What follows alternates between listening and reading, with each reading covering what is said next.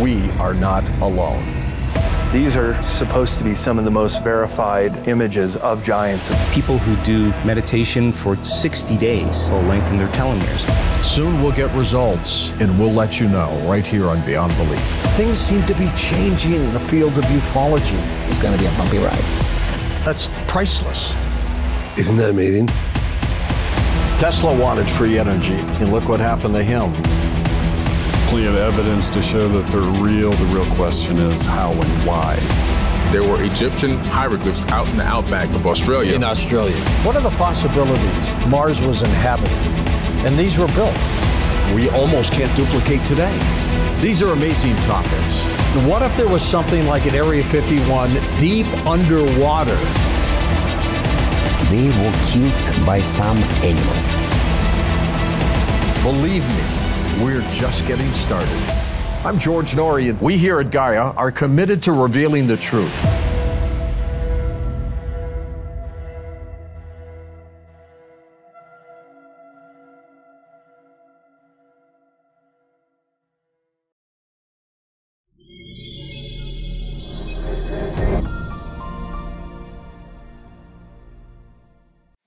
Yes, so giants. This is one of those very strange subjects.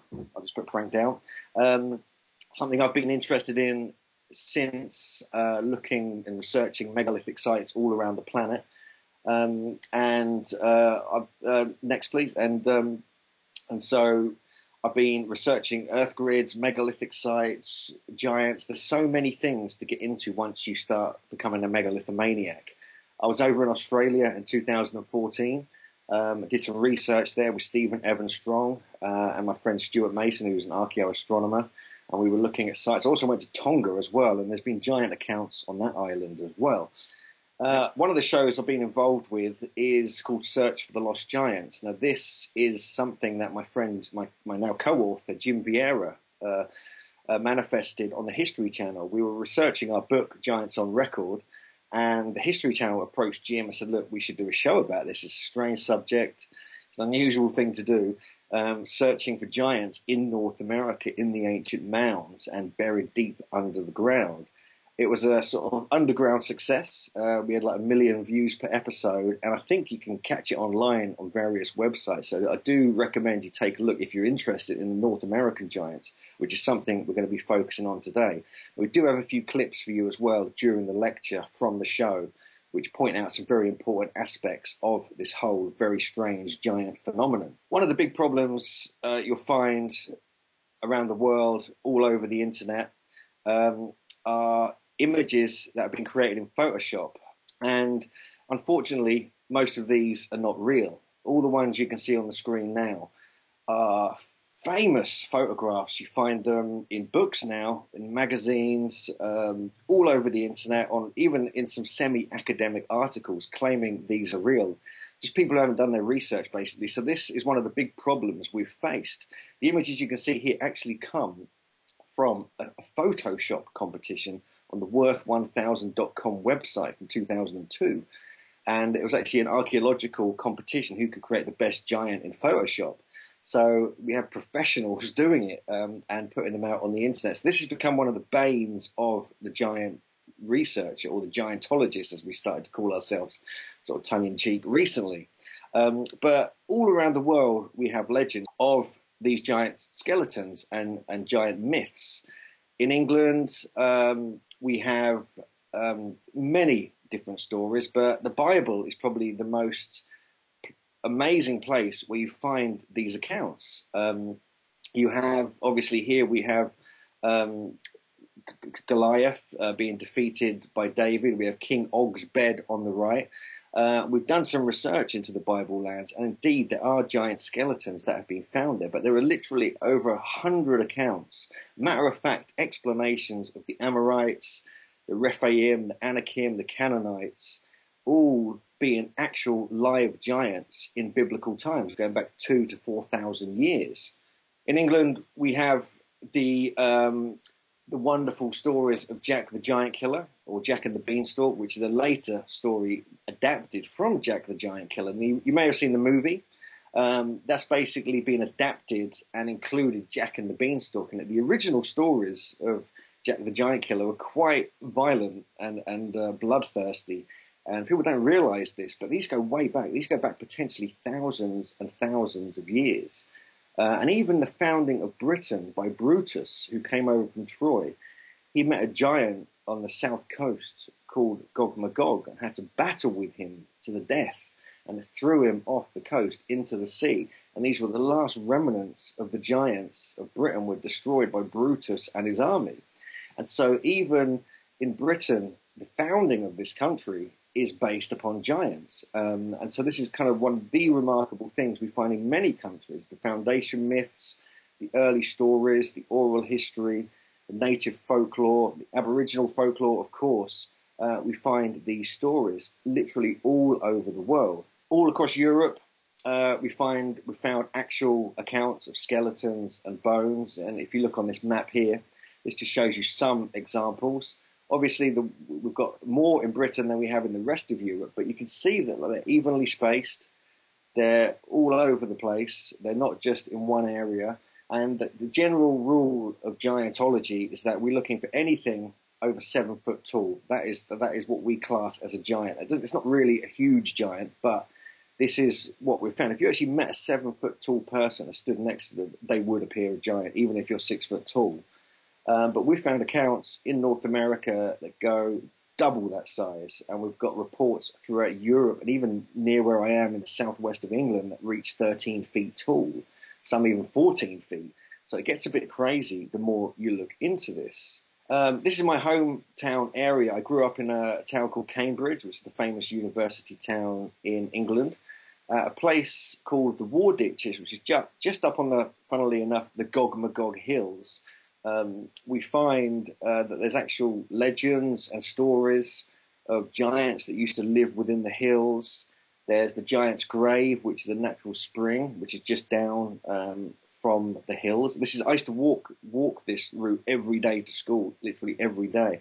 The pub, the public house, the ale house is called Robin Hood and Little John. Little John was Robin Hood's giant sidekick. And so we have all these giant references, even in my hometown of Cambridge, just southeast of Cambridge, in fact, in a village called Cherry Hinton.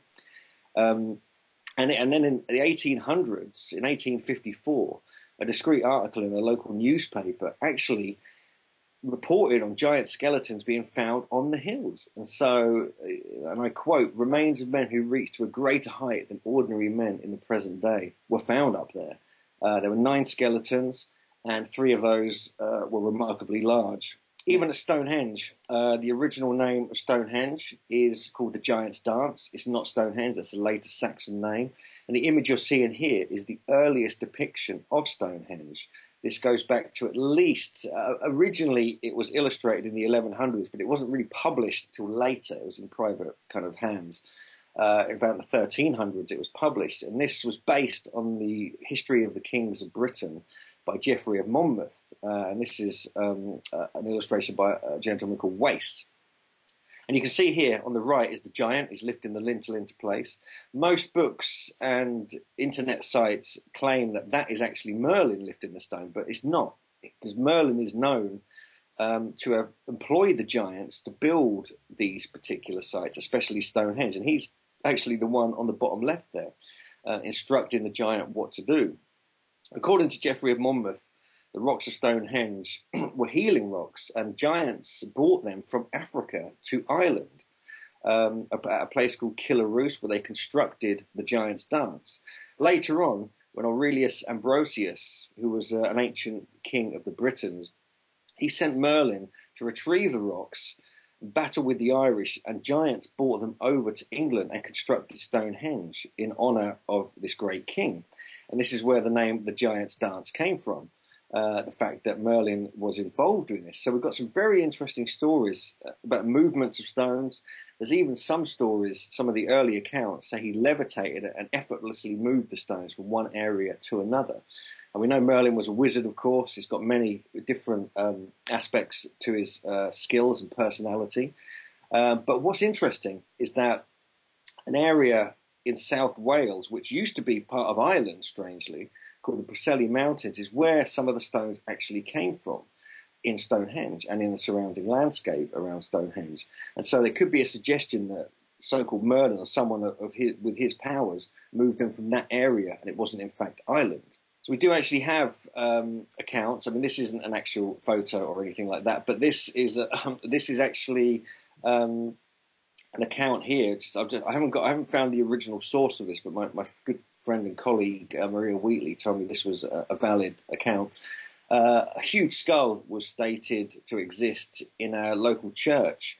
Over 100 years ago, it was reported, and it was sitting in the front entrance of the church for many, many years. And it was noted by famous antiquarian John Aubrey, and it would have belonged to someone 8 to 9 feet tall.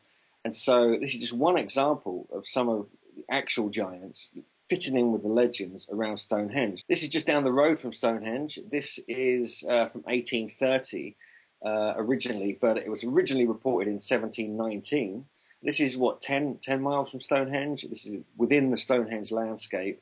And I actually visited this site yesterday to go and see if there was anything left there. And there was a giant's grave mound, which is what many of the mounds are called in Britain. And often megalithic sites as well are called giant's graves. And in fact, a 9'4" skeleton was discovered there in the vicinity of Stonehenge. And so not many people realise this, that many of these megalithic sites, these famous sites we have in Britain and around the world, often have giant skeletons found nearby. But this is part of the great cover-up that we'll get into later. We even have this. This was another one found near Salisbury by Sir Thomas Elliot. Recorded at some place near Salisbury, a skeleton which measured 14 feet 10 inches in length. So that's nearly 15 feet. This is outrageously tall. If this is for real, I would like to see the skeleton. This would be utterly mind-blowing. But this is what we're researching now. Jim Vieira and I are working on our next book called The Giants of Stonehenge and Ancient Britain. And what we've come up with so far is quite remarkable. It almost matches what we found in North America. This is another mound in the Stonehenge landscape, reported in 1813. Not much information apart from a skeleton of large dimensions was found in a remarkable barrow. Which one that is, we don't know, but I've been working with a local researcher called Simon Banton, and we think we know which mound it is, so we're going to dig into the records here and see if we can actually find the actual skeleton itself. Again, we have a 7-foot skeleton unearthed near Stonehenge in 1825. Next. And Glastonbury, where I've been living for a very long time. Actually, I've just very recently, I didn't tell Duncan this, I've very recently moved to near Stonehenge. I'm living right next to Stonehenge now. I can't keep away from those stones and giants, apparently. But this is very interesting because even Glastonbury, the founding of Glastonbury, has a giant story associated with it. And this absolutely blew my mind. The famous King Arthur's grave in Guinevere was supposed to have been found within Glastonbury Abbey in the 1100s. There was a dream by one of the people, one of the monks at Glastonbury Abbey, that there were some pyramids under the ground, and in between these pyramids was the grave of King Arthur. So they did this whole thing, and they dug down there. Remember, this is back over 1,000 years ago, or nearly 1,000 years ago. They unearthed a massive oak trunk, buried 16 feet, and also they discovered a human skeleton, which was of massive proportions, and the space between the eye sockets was as wide as the palm of a man's hand. And so this is incredibly large. It was inside an oak coffin, which is a classic kind of ancient Celtic burial tradition, and a standard-sized female skeleton was found there as well. But just above that, a few feet above that, when they were digging, they found this lead cross, which basically translates as, "Here lies interred the famous King Arthur on the Isle of Avalon." However, the problem with this is that they think that could be a fake. But I found, through my research and Jim's research as well, we found evidence that indeed the original discovery did describe an over 9-foot tall giant in Glastonbury. But this map here we've got, this just shows you Europe again, and shows you the spread. We're going to jump over to Ireland for a little while. And this is one example here in the Boyne Valley area of Newgrange, and Nowth and Douth. We also have a site called Fornox, and this is a very famous site, which is a beautiful mound site. Inside it is this incredible chamber with these beautiful zigzag carvings and spiral carvings. And on December the 11th, 1950, in the Island Sentinel, huge skeletons were said to have been found. which absolutely stunned the people involved in this. There were 2 or 3 newspaper reports. It caused a bit of a sensation, and it just suggests that the original builders of the megalithic sites in Ireland could well have been giants. Next.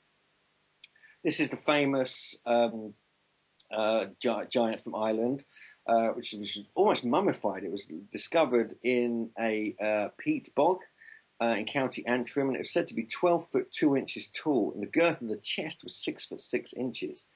The length of one arm was 4 foot 6 inches. It actually got driven around as on display in Dublin, Liverpool, and Manchester. What happened to it at the end, though, we don't know. Some guy didn't pay his bill or his train fare or something, and it disappeared, and no one knows what happened to it.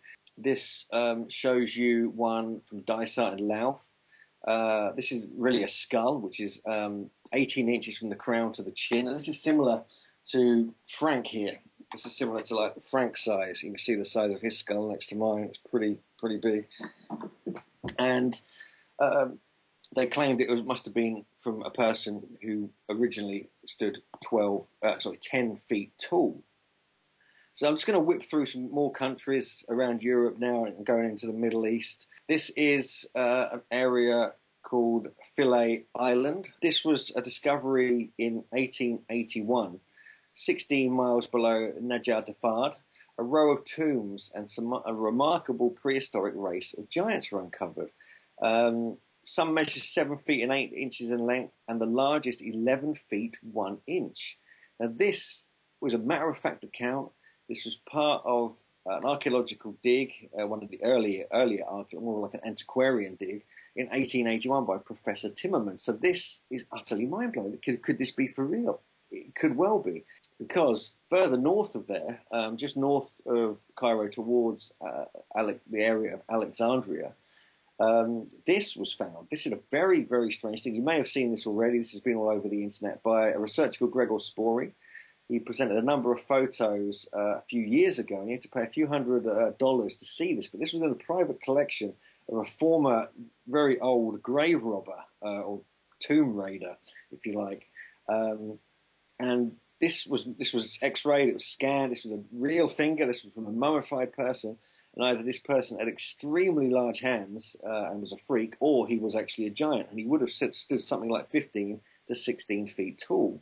If we just head further around the Middle East area, go slightly northeast, here we get into the biblical references. Now, this gets crazy when you start looking into this. I mean, I'm not going to go through all these, but these are just some examples of what we find in the Bible. We have the classic stories of the Watchers and human women mating and creating the Nephilim, and these terrorized people. They became cannibals, which is something we also find in North America still in some of the accounts we've got in the book. We have the Canaanites, the Amorites, the Rephaim, and many others. Here's just some examples. Even in Italy, I mean, I'm just going through some countries here. I was going to give you some accounts just to sort of blow your mind with this is a genuine worldwide phenomenon. There's just one example here. This is a woman 7 foot tall was found on the left there. And also on the right, near Turin, Italy, 7 skeletons were discovered over 7 foot tall. This is from 1838 in Gigenti, which is a kind of reference to giants, the name itself. And this was reported originally in 1807 when they dug down into this cavern and found a skeleton of an extremely tall giant, said to be 11 feet 4 inches in length. However, this was Italian measure, not English measure. The English measure would have been 10 foot 5 feet, just to clear that up. And this just shows you a close-up of the original illustration. They also found hieroglyphics there carved on these stones, and if you look, a kind of cleanly put together wall. It was all over this part of Italy, all along the west coast. We have very powerful megalithic sites, these polygonal walls, perfectly cut, just like you find in Peru. So this is said to have been built by the early giants. This is from a place called Castelnau in France, from 1892. This was the original report. This came out on October the 3rd of that year. But previously, this had been noted by researchers there in 1890. Bones of enormous size, double the ordinary, in fact, were found in the tumulus of Castelnau. They've been examined by Professor Keener. Very tall race, nevertheless finds the abnormality in dimensions and of morbid growth. If we actually look at the bones, and they've been measured, they've been analysed by various professors, it would have been 3.5 metres tall, which is 11 foot 6 inches. Now this, we're finding sort of very high range of giants here. This is the higher range of what we're dealing with in our research.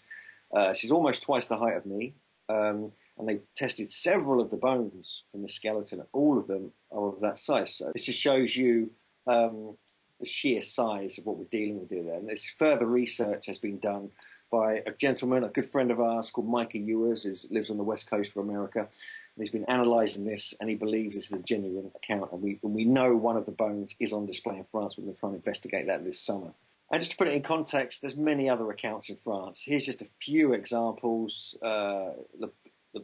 There's too many to mention here.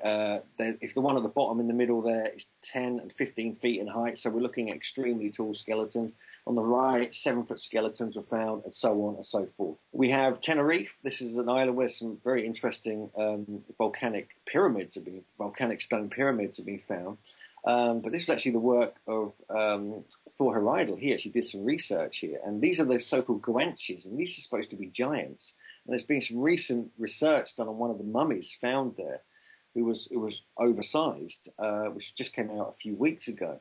I haven't found a good photo of that yet, because I think the one I saw was photoshopped and exaggerated somewhat. But there's a 14-foot high skeleton and 80 teeth in the mouth, which would suggest he had double rows of teeth, a phenomenon we'll be discussing very soon. Even in Turkey, not too far from this polygonal wall site, again, like we find in Italy, we find in Peru, we find in Egypt, a 7-foot skeleton was found. He was the bodyguard of an ancient Hittite princess. Sardinia, there's multiple accounts of giants here. All the sites there are said to be built by giants. There's been bones, skeletons found. The account we've got here on the right is one that was 8 feet tall.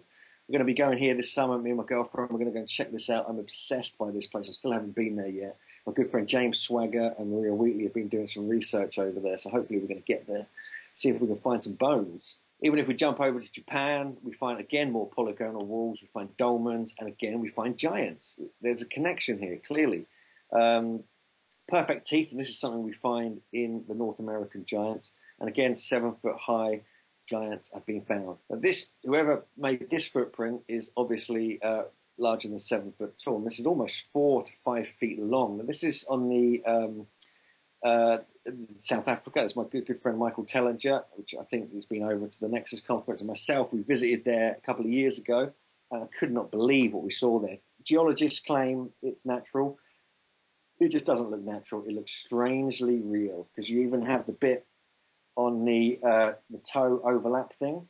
So when your foot goes in, you pull it out of mud, you have this overlap. It happens, and this is actually what's in this. And that's granite, so technically that can't happen, but it's worth noting as an anomaly. And here we find, even in near Johannesburg, a 10-foot tall giant was discovered, not far from the area. So yet more examples to deal with.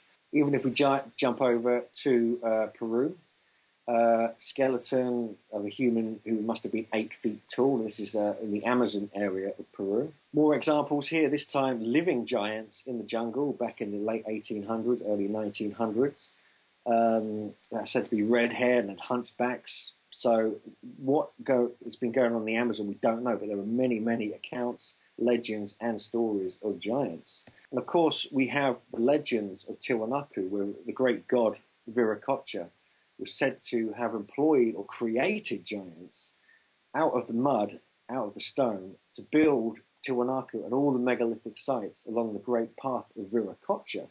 But then they got out of hand, they became cannibals, they terrorized people, and he had to create a flood to destroy them. And this is almost the exact same story we find in the Bible with the Nephilim. And so the connections here utterly astonish me. So even in Australia, we have very, very interesting examples here. This isn't an actual giant, this is a landscape giant, which was actually a piece of art, but I thought it was a nice picture to show. There's a couple of accounts Jim and I pulled out of the archives just recently, just for this lecture. This is from the 30th of January, 1926. Excuse me. Now, this is a giant 7 feet in high, was said to have been discovered in Tasmania. This is very badly. It's not a good quality photo, but this is from 1929 and 1931. It was also reported. For apparently this 7-foot giant found in Port Broughton or Broughton ended up in the Adelaide Museum. So if anyone's out there from Adelaide, please go and look and ask them in the museum and get back to me. And if you find a giant bone or skeleton, let me know. I'd really appreciate that, because I can't get over there myself, unfortunately, for a little while. But we might be doing some research with Duncan in the near future, so who knows. This is obviously the famous and wonderful Rex Gilroy, showing some massive tools here. I was in touch with him when I was over there last time. I didn't get a chance to meet him. And I mentioned my research, and he was kind of intrigued. But this is just some of the massive tools that have been found over there that were discovered, or at least collected, by Rex Gilroy. This is a so-called fossilized tooth, apparently found in the Winburdale River near Bathurst again, which is where many of them tools were found, which would have been of a gentleman between 10 to 12 feet tall. And further accounts from Bathurst with Rex Gilroy, more huge teeth, and even and other parts of the body really were found. But this one, he claims, would have been a person over 25 feet tall. So this is probably the record of what we've got so far, if this is genuine. Even at the Gympie area, I visited here to look at the so-called Gympie Pyramid up in Queensland. The farmer there, Keith Walker, he said he's found a large back portion of a jaw, which would have been of a gentleman or lady standing 10 feet tall. So again, more circumstantial evidence in Australia. And then we have this very interesting skull from Cow Swamp Skull from Victoria. Now, there were more than one of these, or several. This is just one that caught my attention because it's got the same archaic features. It's got the brow ridge, it's got the powerful jaw and the high cheekbones, as well as the elongated head. And this is supposed to be 13,000 years old, and it's claimed that, even in the original archaeological report, that it was a man about 40 years old and of large, powerful build, very thick cranial bones, and is one of many that were found in that area, suggesting oversized human beings with very different features were living in that area. So this is the Megalong Valley in the Blue Mountains of New South Wales. You may have heard of this already. Again, this is from Rex Gilroy. I think someone else discovered it and told him about it. 7 inches across at the toes, 2 feet in length. Again, if this is a human and not a Yowie or a Bigfoot, this would have been someone who would have been roughly 12 feet tall, or even 20 feet tall, because other footprints have been found that suggest one's that big. So Mulgoa, south of Penrith in New South Wales. Again, more 2 foot long and 7 inches across the toes. Some were found in red sandstone beds. A note that the owner must have been 17 feet tall. Again, we're looking at circumstantial evidence here, but the skulls we saw in the previous slides do suggest there's something going on here, and especially as what Duncan was saying earlier, where the Aborigines or Aborigines were, telling the stories about these tribes of giants that were the very early inhabitants of Australia. If we jump over to New Zealand and Kiribati, we do find there's many accounts of giants actually in New Zealand. I'm not going to get into those now because I want to focus on my research. We haven't researched properly there yet. But some 6-toed giants have been found in these particular areas, which are much larger than what they should be. And so the fact that 6 toes have been found on these giants is one of the genetic traits we find in North America, and we also find in the Bible. And this just shows you, this is from Samuel 21. It's still another battle which took place at Gath. There was a huge man with 6 fingers on each hand and 6 toes on each foot, 24 in all. He was descended from Rapha. When he taunted Israel, Jonathan, son of Shimei, David's brother, killed him. So there you go. The giants were getting killed off. We have the evidence. And also, in Namadol, we find some very interesting ruins up there. We featured this on part 4 of the Search for the Lost Giants TV show in episode 4. And Namadol was said to be constructed by the twin giant sorcerers, who were said to have built the site using levitation and their immense strength. And they were said to have existed some island in the Pacific, maybe Lemuria or Mu, And there are several historical accounts of giant skeletons being found. One of these is from the American Geographical Society in 1859. And I'll just read some of this to you because this is very, very interesting. A narrow entrance has been opened at the top through which we descended and found ourselves in a dark cell 8 feet deep and 11 feet by 10 feet in length. The foreigners told us that the coral stones once formed the pavement on the floor of the vault, but within 10 or 15 years they've been torn up by visitors searching for relics. But in 1838, Captain Chaz, a coffin was found, and it took several people to uncover gigantic bones of human bones found within this site. Now this got interesting because Jim's actual neighbour next is this guy called Al, and he actually featured on the show and discussed some legends and stories and even some eyewitness accounts of people who saw the bones on the island. So now we move to the southern tip of South America before we head into the America itself. This is a very, very interesting story with Patagonia. It's very strange. There have been many accounts, many live giants have been reported there from the 1500s onwards. Ferdinand Magellan, even Sir Francis Drake, and various other, Antonio Pigafetti, various voyagers. Magellan's voyage, one of them, for example, wrote about this. And he quotes saying, "When he was before us, he began to marvel at us, to be afraid. And he raised one finger upwards, believing that we came from heaven. And he was so tall that the tallest of us only came up to his waist." This is just one example, and you can see that in the photos here. There are other accounts of 10-foot skeletons being discovered, but even the women were very tall as well. And even in the next slide, we can see other examples that were actually photographed in the early 1900s. Now, these were slightly further south. If you look on the map on the right, you can see Patagonia and the Antarctic continent itself. All these islands in between were where giants have lived. And these are photographs taken by Captain Cook in the early 1900s of actual giants. And these were at least 7 foot tall, the shorter of what we find over there. So the fact is they may still exist down there in the Patagonian mountains. We really don't know. But it became like a sensation, a whole there was a giant frenzy throughout Europe at that time. People became really excited by it. More travelers would go down there and try and find them. They even tried to kidnap some of them and bring them back on their boat. And they did this. They actually kidnapped 2 of them or tricked them. They came on the boat, but then they died of either seasickness or they didn't have the right food. Why they didn't keep the skeletons, I don't know, but probably the rotting flesh of 2 giant human beings enough to put them off before they throw them overboard before they got back to Britain. But anyway, so we do find examples in that part of the world, which is something I'm desperate to investigate myself. So now we're going to move over to North America. Now we're not just going to look at 10 accounts.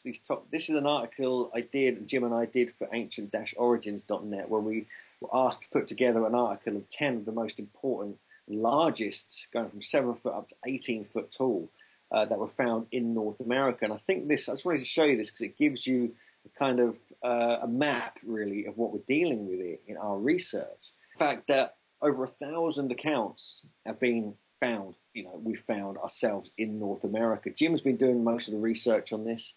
He's been going through all the records.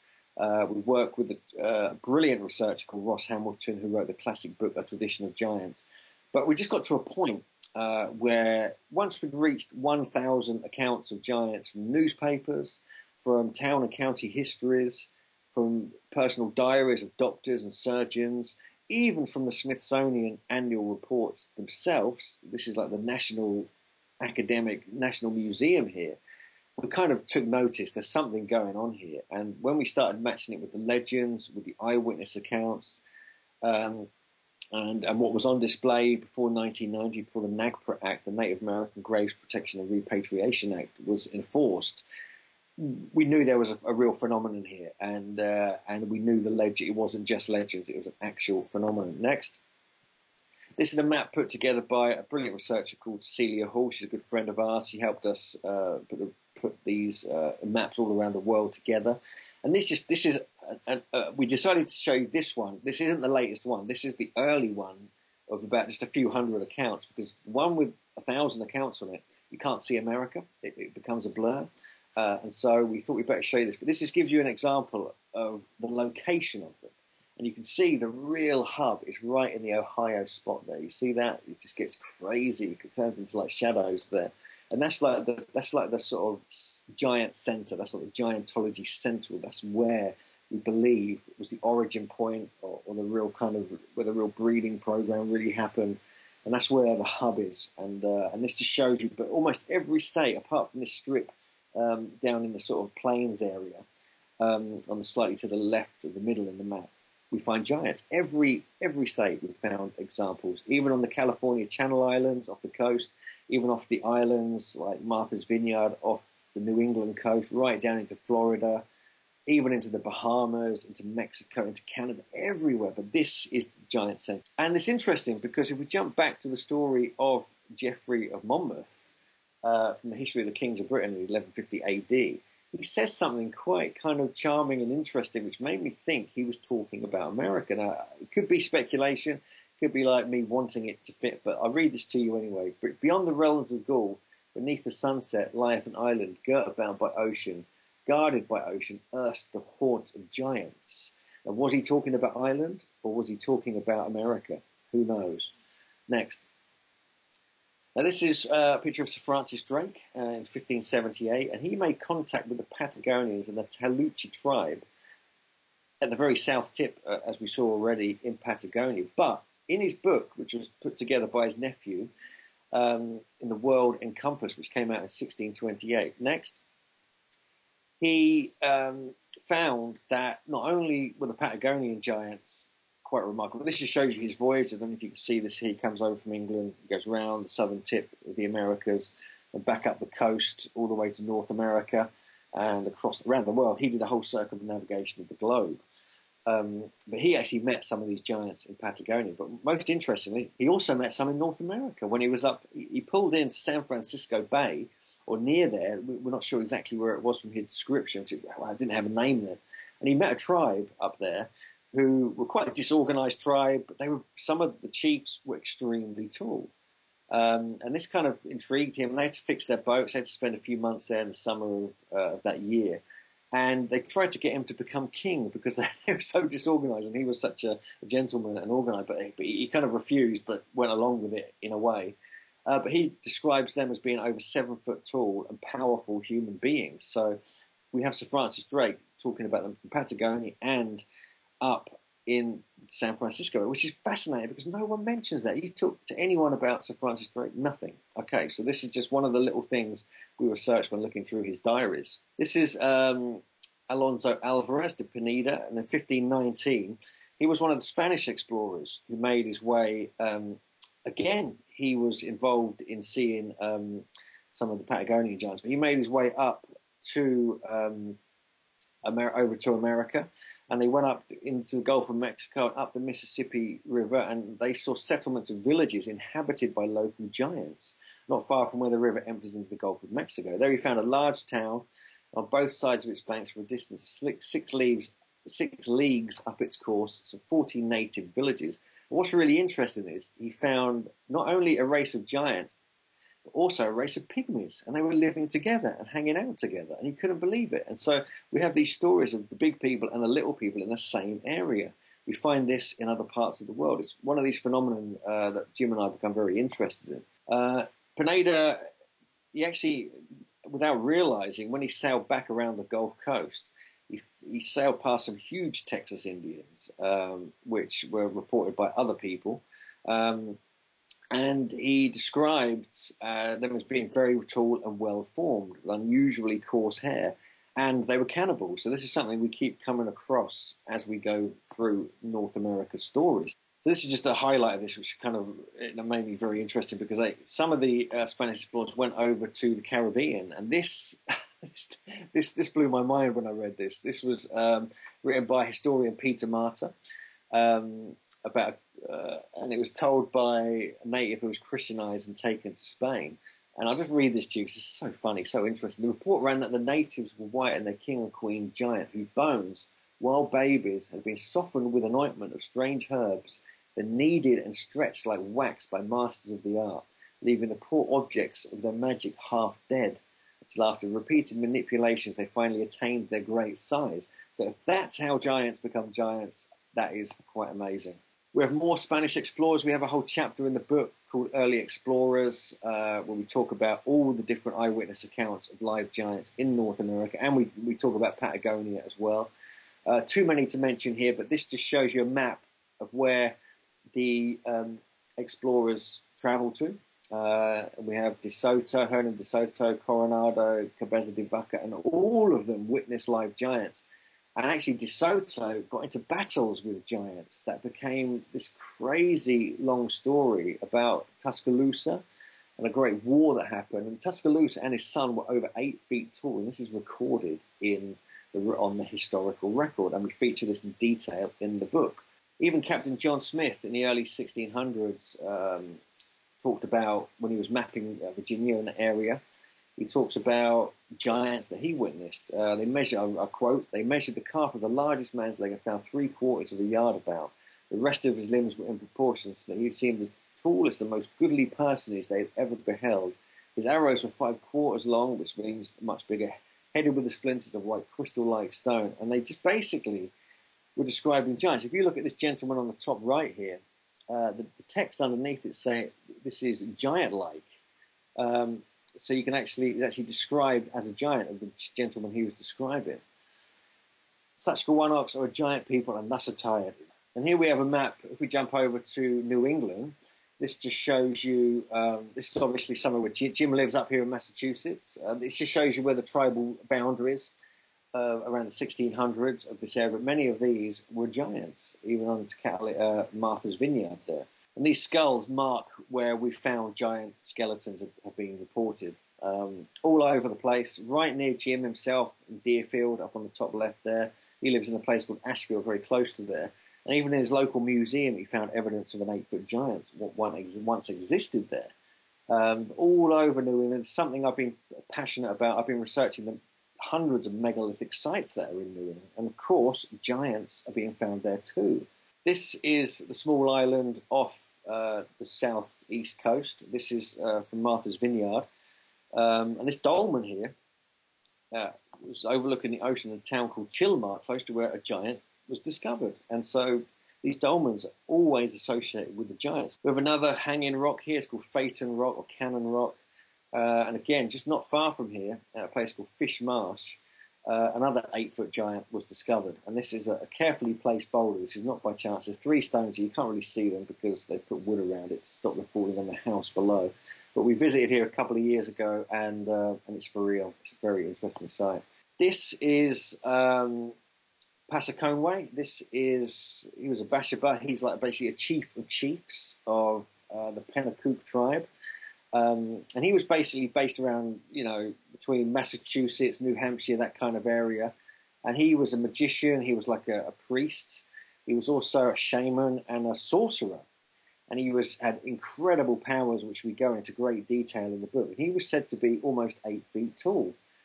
So this, I believe, and he was alive in the 1600s. And he lived to over 100 years old. This is something we find with many of these accounts, and even in the Bible, that they had a very, very long lifespan, extremely long. Just next to where he was found, we find a stone circle. Now this is right on the edge of their reservation, a place called Lowell in Massachusetts. It was recorded in 1659 as being there. So we know it's ancient, we know it's old, at least that old, and it could well have been built by the giant chief Pasconway. Who knows? We visited this site. There's also a burial chamber near here as well, called the Beehive Chamber next, which you can see in this image here. And so this does suggest that megalithic construction was taking place with these tribes, with these giant leaders. So again, we're just having a quick look at the map here. We're going to jump down to Connecticut now on the bottom left. We have this account. This is from the prestigious Peabody Museum in New Haven, Connecticut. Interestingly, that's where the Skull and Bones Society was formed. So I wonder if that's got anything to do with the giant skulls and bones they were finding. Again, this on a smaller scale, 6 feet 8 inches tall here, but some unusual artifacts were found with an unrecognizable type of metal. This is in Hartford, Connecticut, just up the Connecticut River. They all seem to be located around major riverways. This is from 1901. Curious copper and stone implements and crude ornaments. The thigh bone of the giant skeleton is twice as large as that of an ordinary man. So we're talking 10 to 12 feet tall here. But we know accounts have been found all along the Connecticut River in a place called Gill, Northfield, Deerfield, Hadley, Montague, and so on and so forth. So we know even in New England, I mean, none of this has been reported until Jim put his research cap on and found that his local area had these giants. This is a petrified giant, which was dug up in 1897. 8 feet long. Italian labourers dug this up and they could not believe what they found. Here's actually an illustration of it. And so even in New Haven, another one in New Haven, Connecticut, we do find this. So this just shows you, we did some Photoshop on this just to bring out the image a bit tighter because the one on the TV show didn't come out that well. But look, if you look here, they got some, not only do they have antennas, that's a whole other story, ancient aliens, whatever you want to call it, but the one on the bottom right here kind of grabbed our attention because this is clearly it's larger than the others. And look what it's sort of representing with the teeth. It's a very strange look. So we think this could be representing the actual description we have of the skeleton or the skull, which shows extra rows of teeth, which is something we're going to get into shortly. But you look at some other ones here, they look like horns. Now, it gets weirder, honestly. We do a whole segment in the book about horned skull giants. And it's very strange, but this is real. There's some real discoveries here. There's ones that have got tails. There's, I mentioned the pygmies already, pygmies living with the giants. There's other ones with such outrageously large jaws, often even 3 rows of teeth in one account from the Smithsonian. So it gets crazy. We'll talk about that shortly. So if we just shift over, I'm just going to do a quick scan across a couple of parts of America, looking at a couple of accounts. We've moved slightly west, going into New York State and Pennsylvania. New York State goes a lot further west than most people realize. Here's a place called Onondaga Park in Syracuse. 28-pound weight sledgehammers were discovered here. Now, 9 pounds is the maximum you can use now as a sledgehammer. Large swords were found, and there's evidence of a great battle that took place in this area. In 1849, this area as well is from the diary of Victor Hopkins Clark, and he talks about an area called the Salt Springs Reservation, where it was divided up in 1794. A feud ensued, and the superbly named Handsome Harry was the last native to fall. And basically, what they found several skeletons were found, one of extraordinary size. The skull was comparatively large, and the jaws surrounded with a full set of double teeth all around. They were perfectly sound, covered with beautiful enamel and the most perfect whiteness. Now, this is a clear description of double rows of teeth in both jaws, something that's caused massive controversy. We've actually got anthropologists and academics and Jason Colavito, skeptics, and all this like really attacking us over this, claiming, oh no, they're just describing single sets of teeth. That's just what they called them then. And we're like, really? So this is one of the genetic traits of the giants.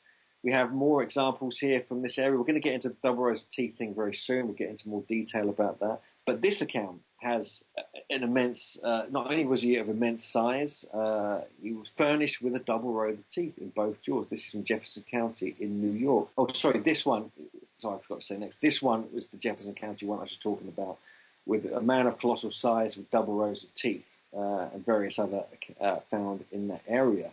But often, as you can see in the bottom part here, so great has been the length of time since these bones have been covered. They fell to pieces very soon after being exposed to the air. And this is something that keeps happening. Whether this is an excuse and it's a hoax, we don't know, but this does happen with very ancient remains. So these could be much older than people realize. Again, from the same book, under the roots of a large maple tree was dug up the bones of a man of great stature and furnished with entire rows of double teeth yet again. And we have this account as well. This actually was a gentleman who witnessed some giant skeletons being dug up when he was a child in 1876.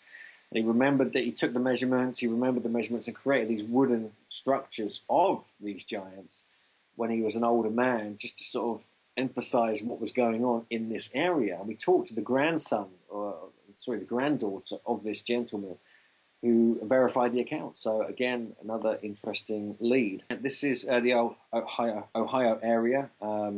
And this is where most of the accounts come from. This is like, we have so many accounts. We have like something like 200 accounts from Ohio itself.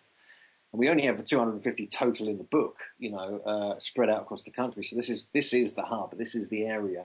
This area, and then slightly to the right of there, we have West Virginia as well. But let's look at Serpent Mound to start with. This is the most famous earthwork in the country. This is the most famous site in the country, really. This is it's 1,370 feet long. It's located near a town called Peebles.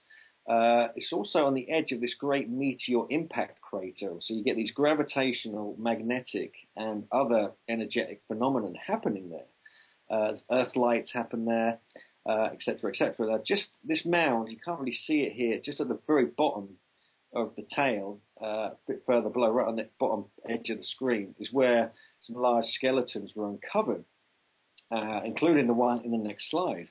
And this shows you a 7-foot skeleton that was uncovered.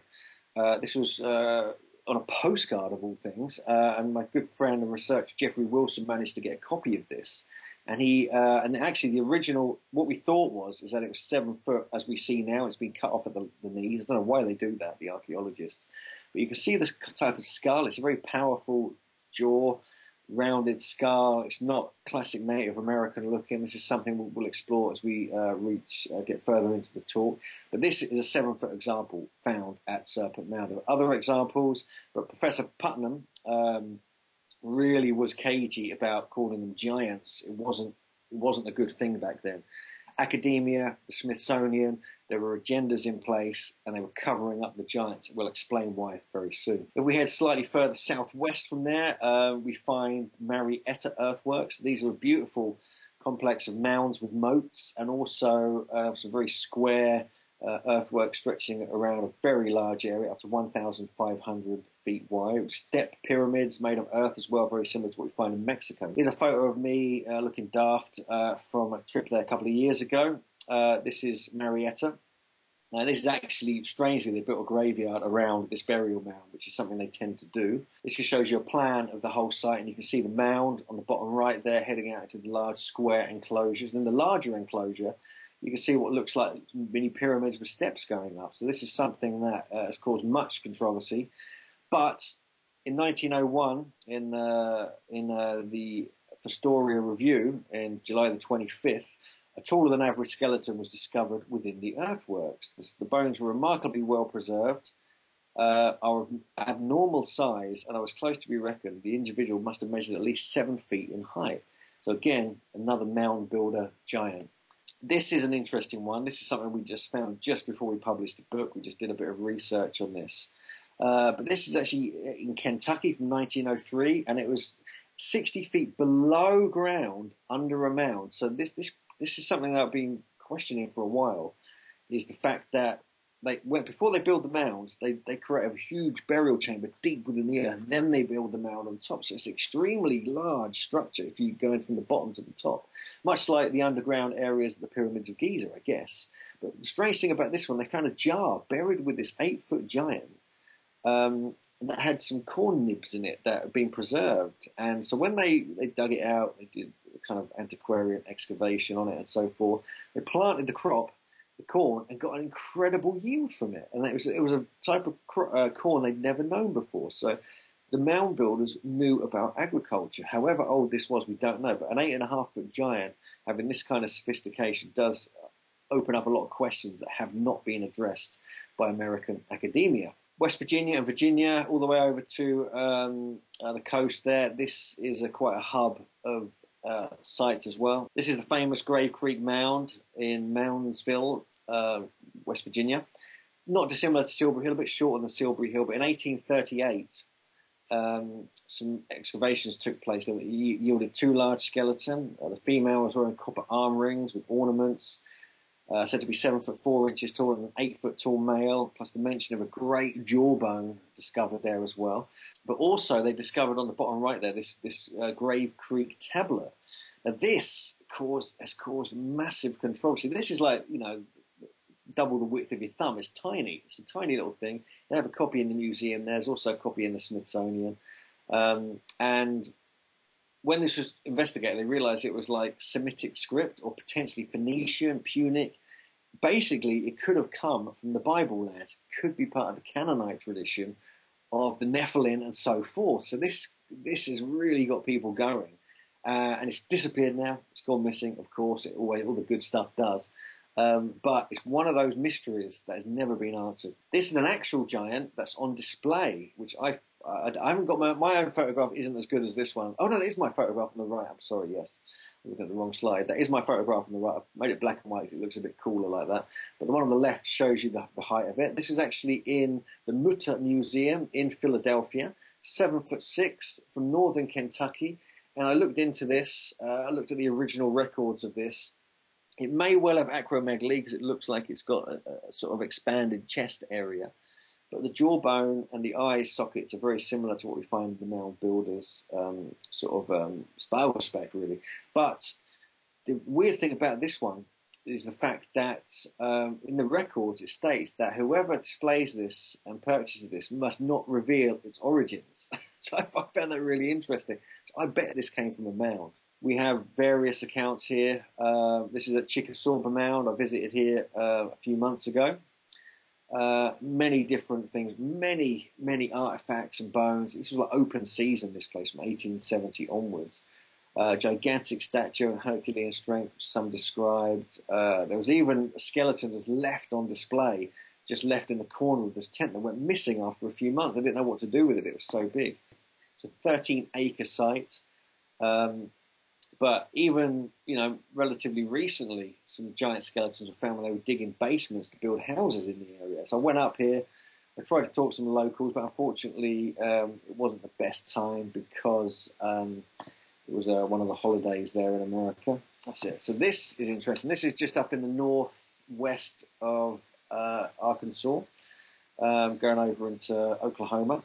This is the Ozark Cave. We actually feature this in the TV show as well, but when they dug into these caves, they found skulls, and these are the photos of what must have been humans that were 10 feet tall. And this was published in a Rosicrucian publication. So we have the Masons, we have the Rosicrucians, we have the mystics all involved in this phenomenon from a very early date. This was 1913. In the TV show, Search for the Lost Giants, Jim and his brother Bill investigated this account. They actually went diving into the flooded Beaver Lake.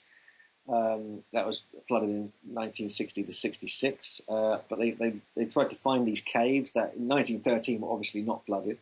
And so what they did find, though, was these sort of megalithic blocks and walls making up the entrance to the cave. So, again, more evidence linking giants with rather large stones. And this just gives you an account of what was found there. At the depth of more than 3 feet, you found the remains of several giant human skeletons, including an almost perfect skull which differed in many particulars from a modern specimen. When partly joined, the largest skeleton was almost 10 feet tall, and rigging showed us hieroglyphs covering the palisades thought to be 1,000 years old, so there were hieroglyphs down here as well. Oklahoma, I'm just throwing some examples in here. It's a very interesting site here next called Spiro Mound, or the main mound there is called Craig Mound. It's a series of what looks like 4 mounds joined together.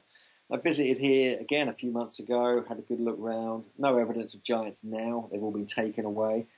But a Pensacola Miner Company were employed to dig it. And they were digging it for relics, basically. And it just shows you them, proudly destroying the mound.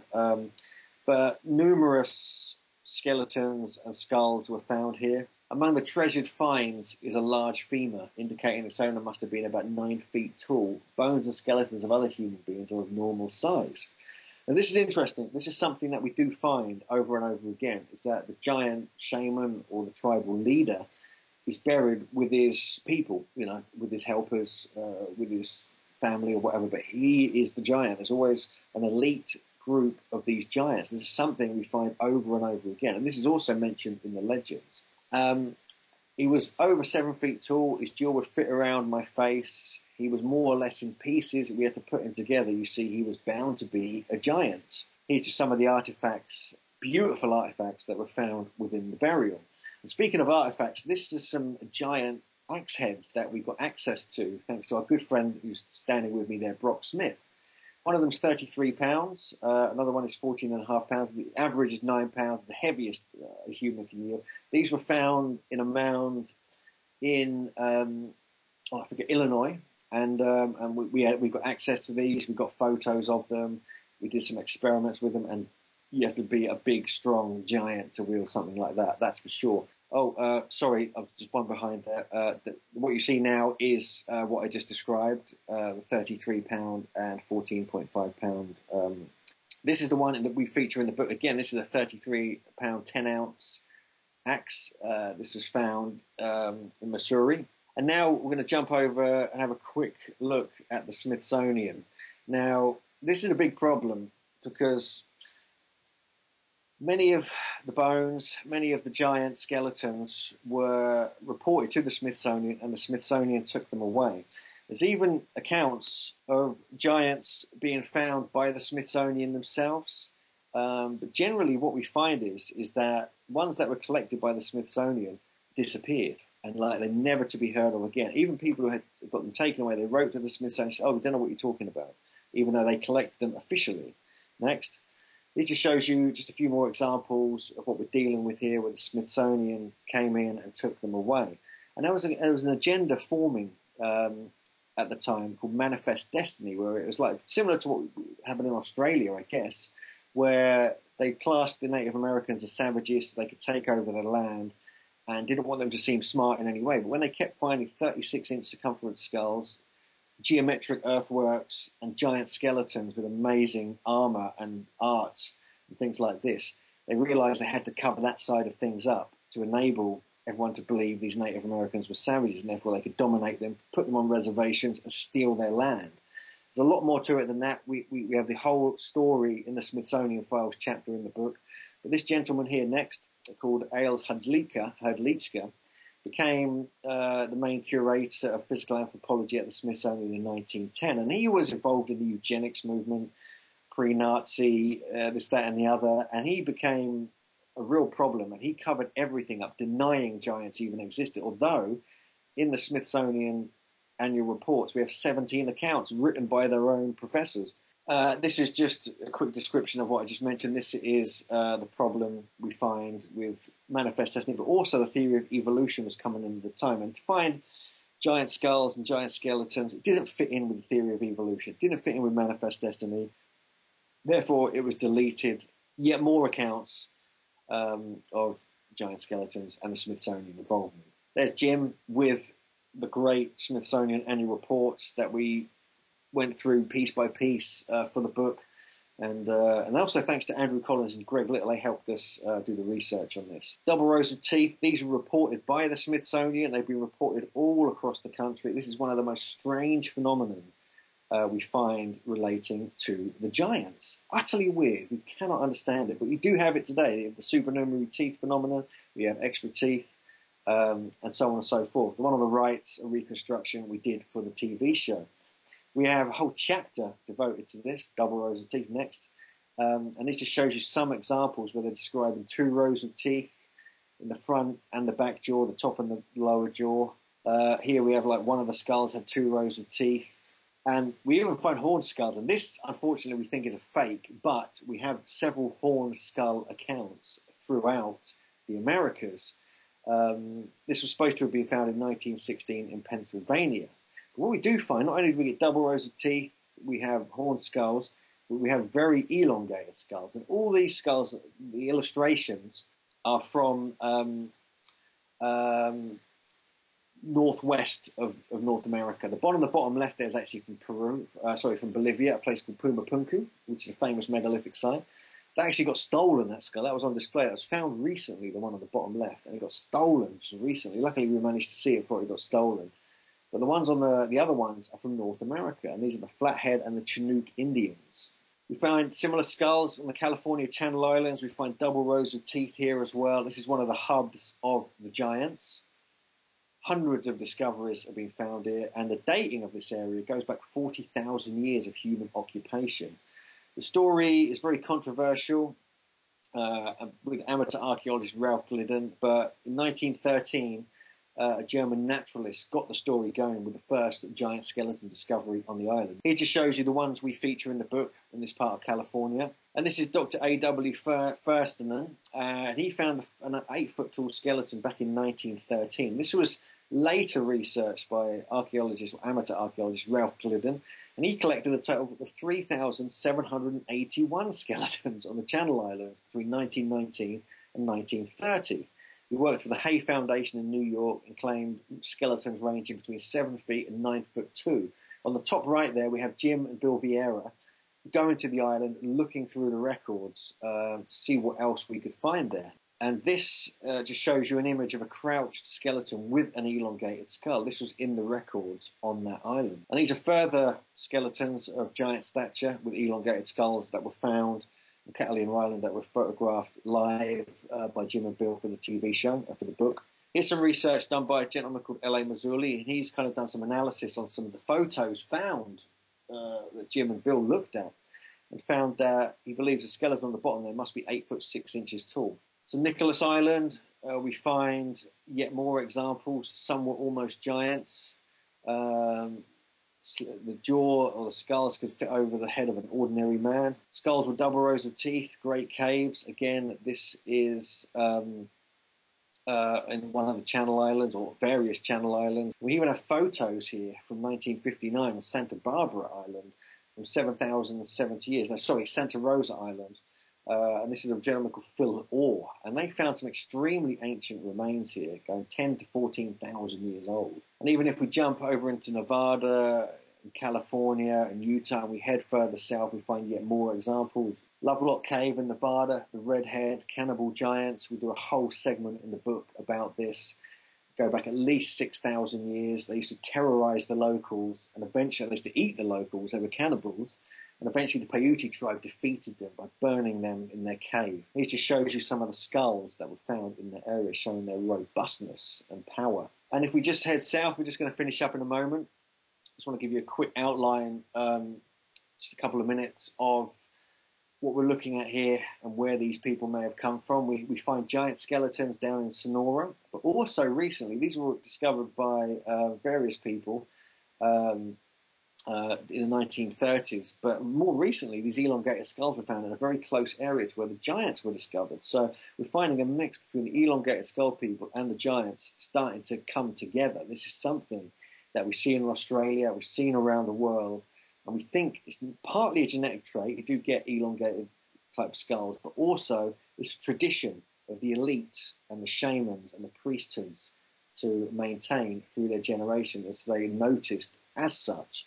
Where they come from is a whole different matter. This is something we can't go into too much now, but the origins of the tall ones has been under scrutiny for a very long time. We look at the Denisovans, who came from Siberia, because the teeth they found, you can see on the left here, were twice the chewing surface of a normal human being. They had a very large finger bone that was found. On the top right there, we have the Homo heidelbergensis from South Africa and Europe, which were potentially twice the size of humans. These go back at least 100,000 years. And on the bottom right there, we have Cro-Magnon man, who was the forerunner in Europe of the Europeans. But it's now thought, and through the research we've been doing, and various other research like Dr. Goodman and so forth, that the Cro-Magnon man may have been in existence in North America before it was in Europe. So they could have originated in America, or could have been part of a whole migration happening through the Americas from Australasia. We've seen Cro-Magnon skulls earlier in Australia, going back 13,000 years, and so on and so forth. So there's a lot of debate about this at the moment. This just shows you the movement from the red to the yellow to the green of the Denisovans, from the Homo heidelbergensis, who were actually forerunners of the Denisovans and the Neanderthals. The Denisovans then came down and came through Asia and Australasia, probably made their way over to America as DNA has been found in North American tribes. So we know there's a connection here. We know the Denisovans were much larger than normal, potentially. This just shows you the tooth size we're dealing with here. A normal tooth and a Denisovan tooth. So there's something going on here. And Andrew Collins did some brilliant research on this as well. This just shows you a close-up of the Homo heidelbergensis thigh bone, fossilized, analyzed by Professor Francis Thackeray at the University of South Africa. Claimed they were 7 foot tall. There's an archaeologist called Lee Berger who claims they're 7 feet tall. But this, we got on camera, Michael Tellinger filmed this guy, Francis Thackeray, claiming this was twice the size of a normal human being. So they could have been 10 to 12 feet tall. And these were the forerunners, the Denisovans, whose DNA ended up in North America. So there could easily be connections there. This shows you a close-up of how tall Cro-Magnon man used to get. He used to be routinely over 7 feet tall. And we know that the megafauna lived at the same time as the giants, and they died off 12,000 years ago. We know this because many of the legends state this, and there is archaeological evidence now coming out putting humans on the map in North America at that time. And even Edgar Cayce, which is coming to a close here, great mystic, I'm sure many of you know who he is, talked about giants from Atlantis. He talked about the mound builders of America, and he wrote that there were many different sizes and types of humans, from midgets to giants, as we saw already.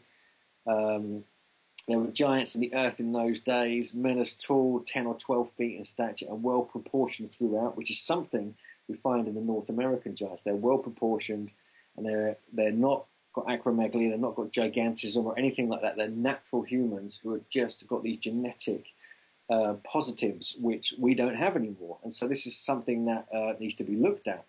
Also, the mystic Rudolf Steiner talked about giants as well, as did Helena Blavatsky, and various other mystics. And this is something that Jim is very interested in, and it gives another dimension to where these giants could have really come from. Was it Atlantis?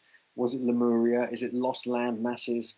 Or is it even something more mysterious? But we get into this in the final chapter, and we take a look at the migrations, the possibilities, the origins, really far out theories as well. We don't mention aliens too much, but they probably should get a mention. But overall, you can't really take it all too seriously. And this is just me and my co-author, Jim Vieira, in his giant office in Asheville, Massachusetts. And thanks very much for your time, everybody.